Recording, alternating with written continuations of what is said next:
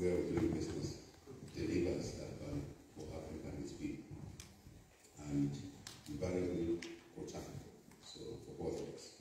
So we're very, very grateful again, as we indicated, Your Excellency, President Penny, for last year's decision we made for us to upgrade our relationship into a comprehensive strategic and cooperative partnership.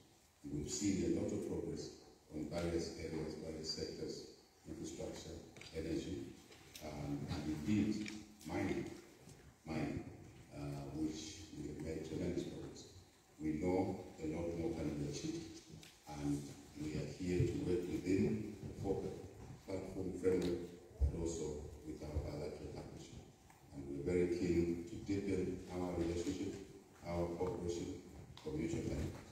We also understand the importance of China in maintaining or assuring global peace, stability, and security, because that comes with the level of development that you have achieved together with your other global partners to keep the world safe, secure, to minimize conflicts in the world, so we can focus our time, resources, and indeed technology to advancing our economic development agenda for our people, to benefit our people.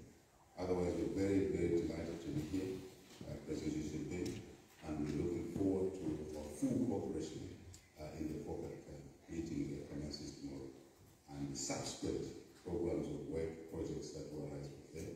We're very keen to enhance our cooperation, our interaction between businesses, Chinese businesses and Zambian businesses.